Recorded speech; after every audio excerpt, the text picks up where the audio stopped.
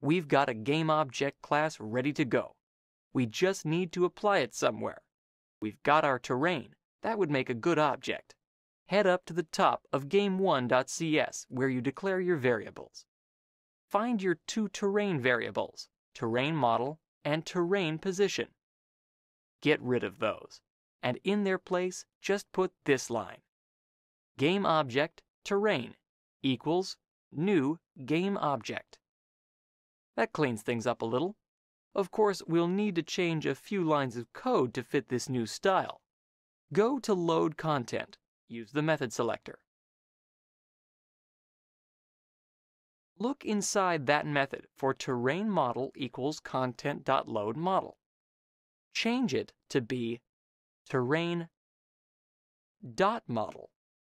equals content.load model, quote, models / terrain, quote. Pretty quick fix, and we're almost in business. You've noticed I haven't said or done anything about the draw method yet. We'll get to that. That's going to take a bit more work. First though, let's add a new GameObject so we'll see something different on the screen.